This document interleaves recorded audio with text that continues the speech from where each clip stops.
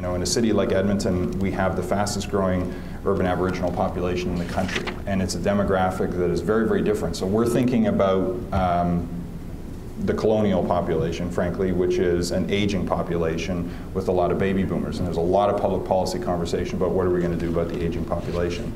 When in Aboriginal communities, 50% of them are under 25, and it's the fastest growing population in the country.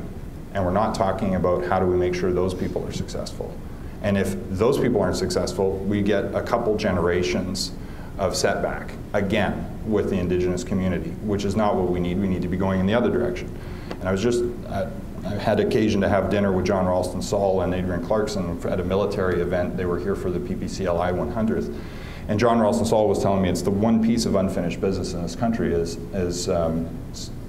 greater success and inclusion for Aboriginal people while respecting their distinct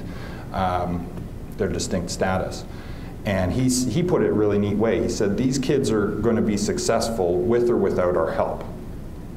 We can decide whether we want to be part of the solution or whether we want to continue to stand in their way. So that requires active citizenship on all of our parts. It requires adaptability and resilience. It's going to impact social determinants of health, which is going to lead to greater productivity. So everyone should be able to buy into this kind of work.